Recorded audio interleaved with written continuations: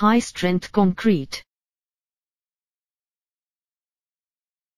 High-strength concrete is a type of concrete, which has compressive strength of 60 MPa or greater. The compressive strength is generally measured on 150 into 300 mm or 100 into 200 mm test cylinders, generally at specific age depending upon the application. Some of the basic concepts in preparing high-strength concrete are: aggregates used must be strong and durable. Generally, small-size aggregates are used for making high-strength concrete.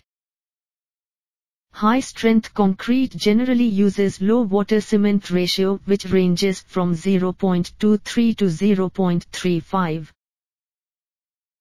Thus, superplasticizers are added to obtain the desired workability. The total cement content for this type of concrete should not be more than 650 kilograms per meter cube,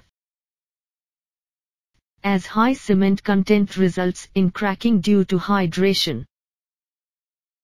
Sometimes to obtain the desired strength, cement is mixed with supplementary materials like fly ash, ground granulated blast furnace, natural pozzolanic materials, etc., are added.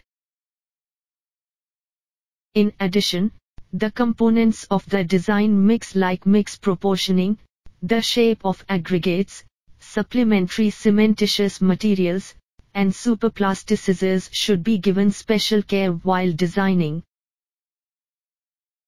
The most common applications are: to put the concrete into service at a much earlier age, for example, opening the pavement at 3 days. To build high-rise buildings by reducing column sizes and increasing available space. To build the superstructures of long-span bridges and to enhance the durability of bridge decks.